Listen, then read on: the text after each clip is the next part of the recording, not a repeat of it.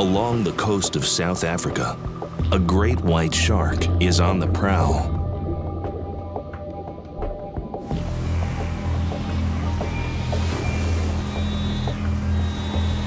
On the beach, the seals take turns looking for the shark's telltale fin and head. Great whites have excellent eyesight, both underwater and above.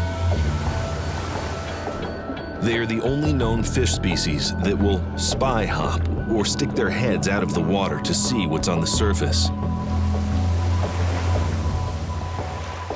Sight is so important to a great white that in the last seconds of an attack, it rolls its eyes back into its head to protect them.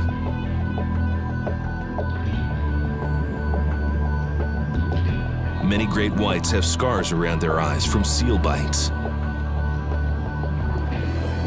The older seals know what's waiting for the younger and unlucky. But they need to reach deeper waters to fish.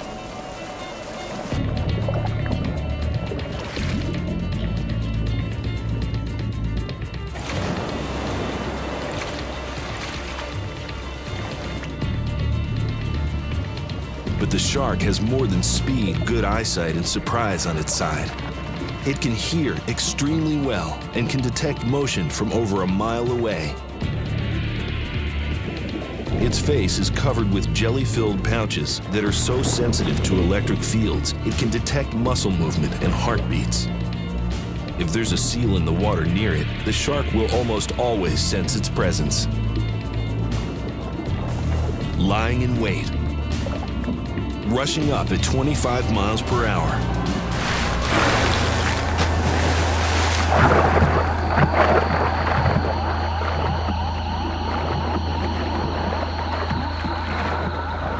The other seals flee, but they can't relax for long. This meal will only hold the shark for 2 days.